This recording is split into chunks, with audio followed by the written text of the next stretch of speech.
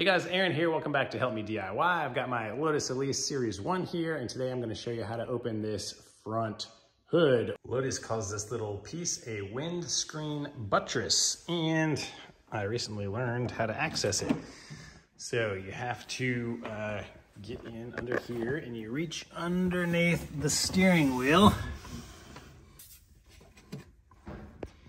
and you will see a little lever that you're going to pull down, and it is going to release that. That lever is really hard to see, but it looks a lot like this lever right here that's used to open the trunk.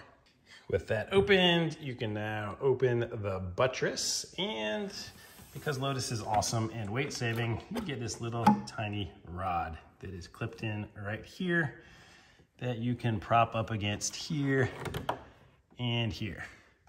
Look how well that works. Lightweight, weight savings.